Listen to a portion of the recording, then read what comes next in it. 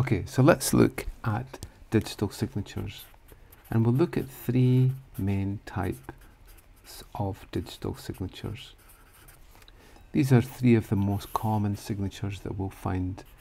The first one is EC, elliptic curve digital signature algorithm, ECDSA. The next one is EdDSA, EdDSA.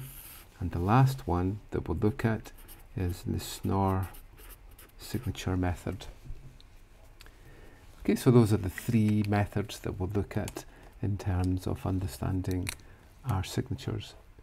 And basically what we have is that we have Bob and Alice, and we have a message. Alice has a private key, we'll call it SK, and a public key, PK. What happens is that she uses her private key to produce a signature RS, and then Bob will use the message and Alice's public key to prove the signature on the message. Okay, so let's look at the detail of how each of these methods work. Each of them now is an elliptic curve method because it's much more efficient than using discrete logs. So with elliptic curve methods, we have a base point on the elliptic curve. So our elliptic curve might have an equation such as this.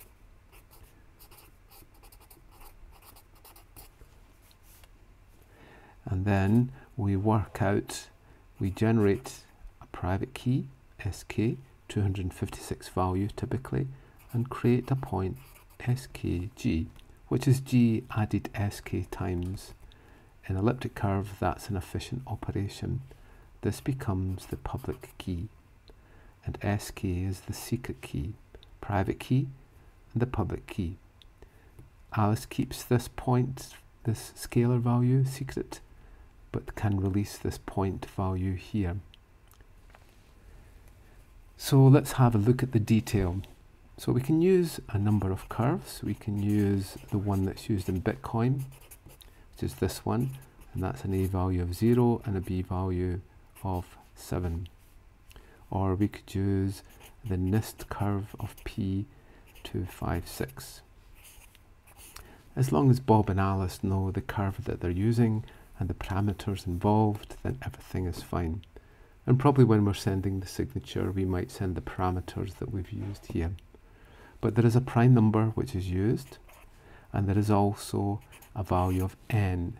N is the order of the curve, and it relates to the total number of points that are possible. When we're conducting our operations that don't involve points, we will always do a mod n with that. Okay, so let's see how this actually works. Initially, what we do is we take the message and we create a hash of it. So it might be SHA-512, and then what we do is that we mask off the bottom 32 bytes of the hash. This gives us a 256-bit hash, which should be secure. Now what we do is that we create a random value k. K will vary the signature each time. We don't have to pass k, but k will make sure that each time the R and the S value vary. Then we create another point called R, which is k times g. So it's g, and we add that k times to get this point R. We then take the x value, x point of it, and do a mod of n. Then for s, we create k to the minus 1, inverse k, mod n, times h plus r times the secret key. Alice knows the secret key. She knows the value of r and h, and she can work out the inverse of k, mod n. It's a special operation that we have, fairly simple there. She then sends the value of R and S along with the message and her public key. And Bob will now, hopefully, go and check that message. So Bob does the same thing, almost takes the hash of the message because he's received that, then takes the lower part of the message, the lower 32 bytes, 256 bits, and then works out a value of C, which is inverse of S, mod of N. Then works out two values, U1 is H times C, and U2 is equal to R times C.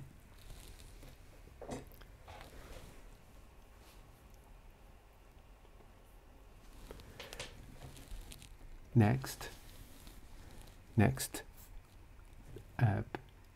Alice will check the value of R, or the point R, is equal to the x point of U1G plus U2 times the public key.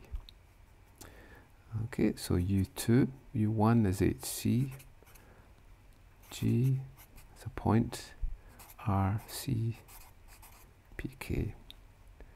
So the next thing we'll do is that we'll then group C, HG plus R, PK, and the value of C is the inverse of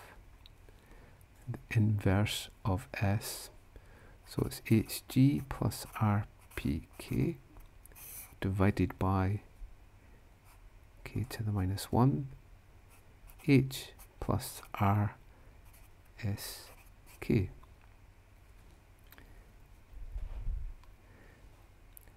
Okay, so that's the value of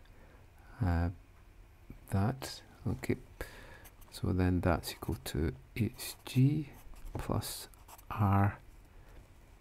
RSKG, because the secret key times G is the public key, divided by k to the minus 1 H plus RSK, and that is the same, so that becomes G, and we move k up to the top, that becomes RK, which is equal to this here. If we take the x coordinate of that, that will equal to the value of R.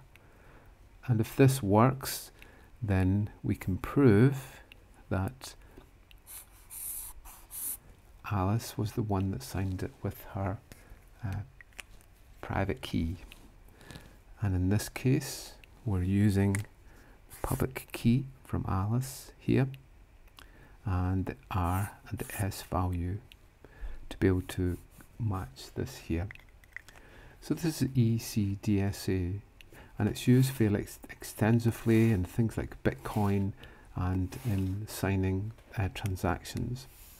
It has weaknesses, and those weaknesses are overcome normally using this other method here, and it uses an Edwards twisted curve, typically with the curve 25519, which has a prime number of 2 to the power of 255 minus 19.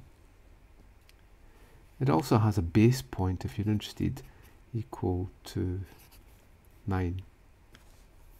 That's the base point for the x value. And typically in curve 25519, we don't bother about the y coordinates, we only bother about the x coordinate when we're doing our calculations. So let's see how this one works. So again, Alice will have a secret key, and then we'll work out the public key.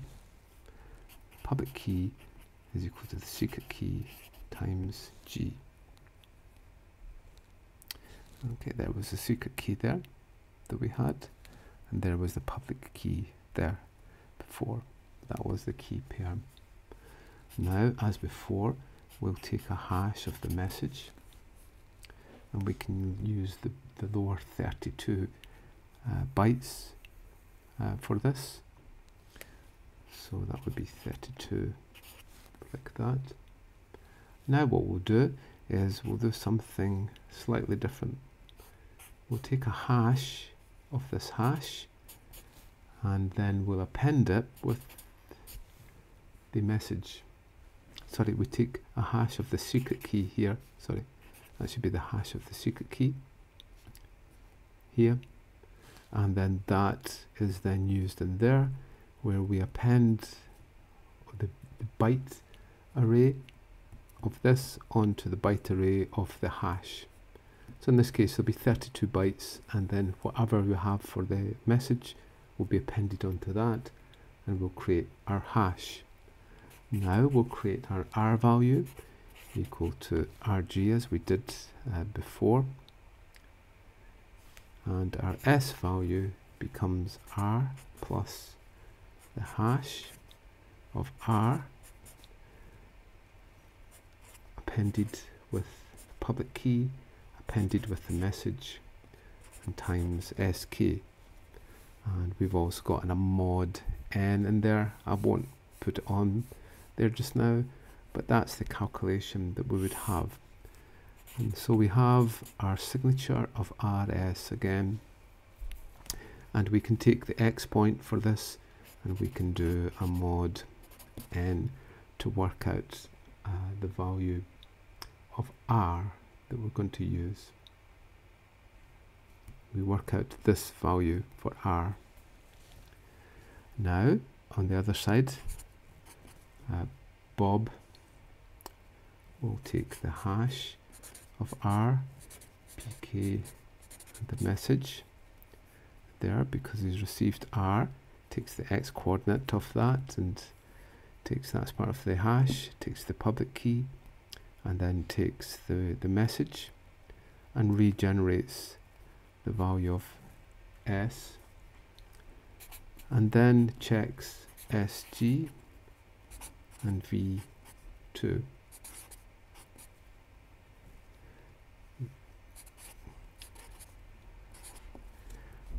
So V1 is equal to SG, and V2 is equal to R plus the public key times S here. So we now need to prove this, that these two values are the same. And we'll just do that, because V2 is equal to R plus PK times S, and R is equal to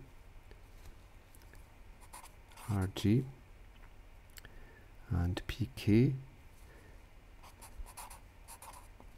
times S, which is the hash of R PK, and then the message. Okay, so we have RG PK, then this hash here. So that is equal to RG plus SK G, and the hash of R PK M there. And we find that S is R plus H R PK M, and we take the G out, and that becomes SG, which is equal to that one. So if the two values V1 and V2 are equal, when Bob calculates this S value here, and then the V1, V2, using the lowercase s here and the big S here for that one, if they match, then the signature is correct. This is a more secure method than this method because of this hashing that goes on here. As a final method, let's look at the Schnorr method for signing. So in this case, what we do is that again we create our secret key, and we have our public key equal to the secret key times G, as we did before. Now what we do again is we create a k value, and we create a point kg for that. Then we create our s value equal to k minus the hash value of the message appended with r times the private key. This becomes the s value, and the r value is equal to just the x coordinate mod n. This one here is also mod n, so we end up with our s and our r value in here. Now Bob will check this, and we'll check that pkh, the message, and the r value plus sg is equal to kg, which is equal to the r value that's sent.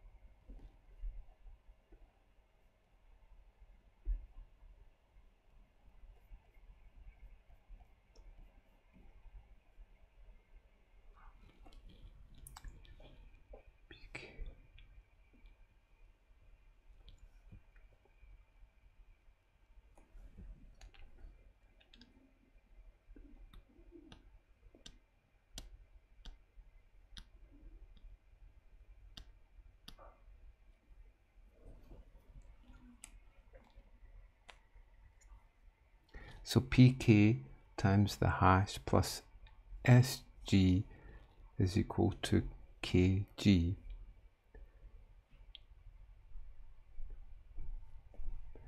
Where kg is equal to the r value that's sent. So it's an s and an r value that's sent this time. So then this becomes our secret key times G, and the hash of M R plus the K value, the S value, which is K minus the hash of the message of R, times X times secret key times G. This is this part here for the S value.